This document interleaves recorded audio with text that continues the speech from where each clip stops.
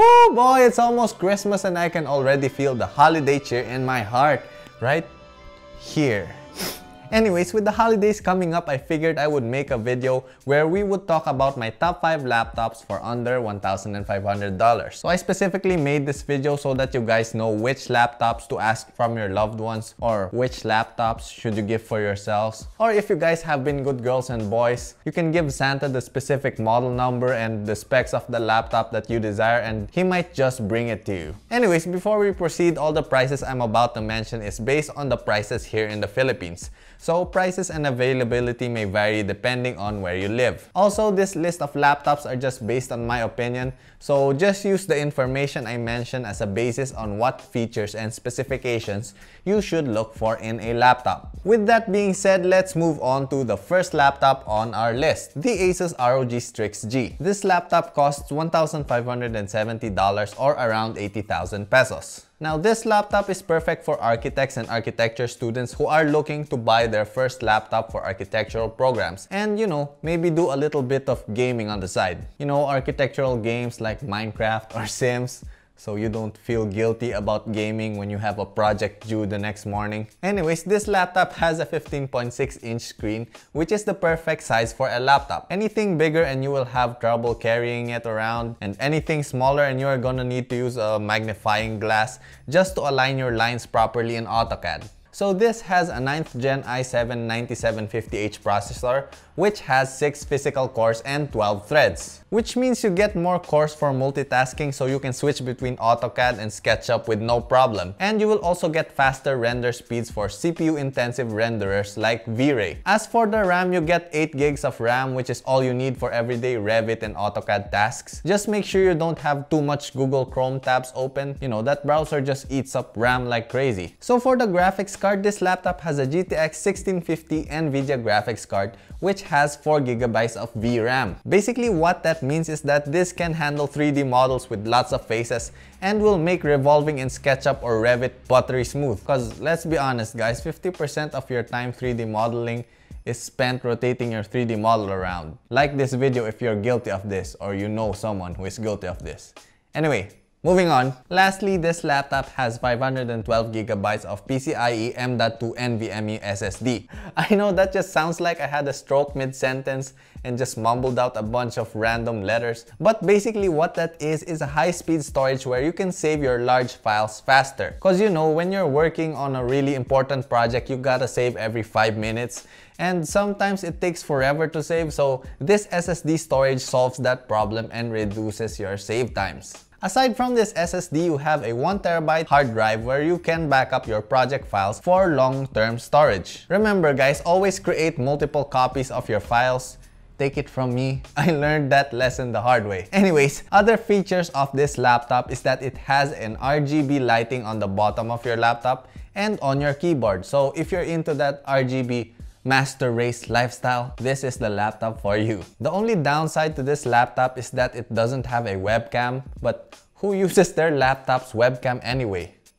Your grandparents? I don't know where I was going with that joke.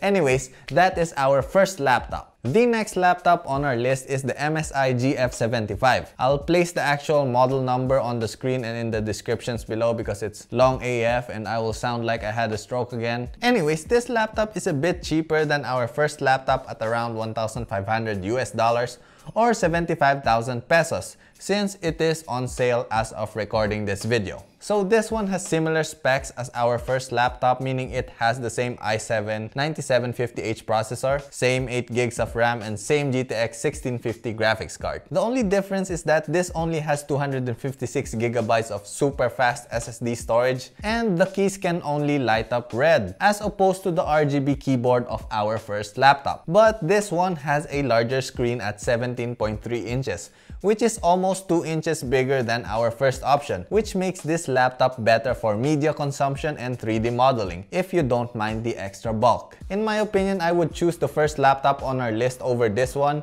because of the better specs, but when it comes to the looks, I prefer this MSI laptop because it has a sleeker and more professional look to it. The next laptop on my list is the Lenovo Yoga C640, which comes in at roughly $1,300. So unlike our first two laptops, this one has a 10th gen i7-10510U processor, which unfortunately only has 4 cores and 8 threads, which is like 2 cores less than our first two options. And it only has Intel's integrated graphics, which means that this does not have a dedicated graphics card, meaning you can only model residential houses with this laptop. Anything bigger and more complicated than that will definitely make this notebook struggle. So why did I place this notebook on my list, you say? Well, this notebook is for those who already have a powerful rendering PC at home and is looking for a light, portable laptop that they can use at school. So one of the features I love about this laptop is that it can be folded into this tablet form factor, where you can use a stylus to create drawings, sketches, and anything that your heart desires, like weird Sasuke drawings or stuff like that. Anyways, if you're looking for a laptop that perfectly complements your rendering PC at home, this Lenovo laptop is a great choice you should look into. Let's move on to the fourth item on our list. So the makers of our fourth laptop is near and dear to my heart, since it is the same brand as my first laptop, and that brand is Acer. So for this one, I'm going with the Acer Aspire 7, which is similar to mine. I had an Acer Aspire 4570G back when I was in college, which is actually an i5 laptop, but you know, I managed to survive and render all of my rendering. So yeah, as long as your laptop has an i7 processor, you don't have anything to worry about when it comes to rendering. Anyways, our fourth laptop comes in at $1,150, or roughly 60,000 pesos. The Acer Aspire 7 has a Core i7-9750H processor, so the same as our first two laptops. The only difference is that this one has a GTX 1050 instead of a GTX 1650, meaning that this laptop has a less powerful graphics card, but it could still handle any 3D modeling project your college professor will chuck at you. So this has the same screen size as our first ones, again at 15.6 inches. So aside from those other specs, this laptop has 16 GB of RAM, which is twice that of our two listings. Now, this will come in handy when you are trying to render large scenes and when you are multitasking with more than 2 modeling programs open. So for those of you who may not know what RAM is for, it is kinda like a pocket that your computer utilizes to temporarily store information regarding programs you are using. So for example, you are going to render with V-Ray.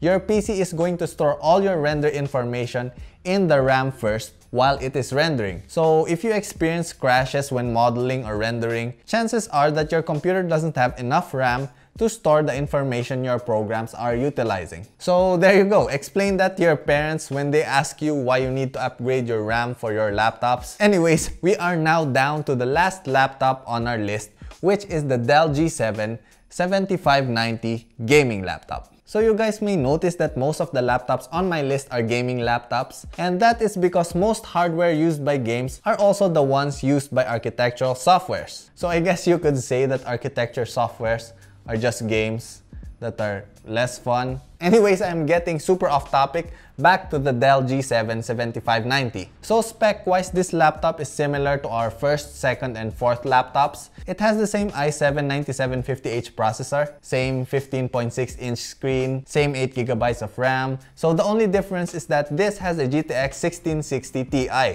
which is the most powerful video card on our list. This video card can handle any model you chuck at it without even breaking a sweat. But this comes at a price. This laptop comes in at a discounted price of $1,500, but its regular price is at $1,700. So if you can find a store that sells this for $1,500, then it's your lucky day, since it is the most powerful laptop on this list graphics wise. So basically what this means is you can run any new AAA game title on this thing, no problem. So what are you guys waiting for? Bring out your Christmas stockings, milk, and cookies, and start writing to Santa to bring you one of these laptops listed above. And with that weird outro, I guess I will end the video right here. So don't forget to subscribe to become a member of the Arky Squad. Thank you for watching. I will see you on my next video. Happy holidays, my dudes. Flying peace!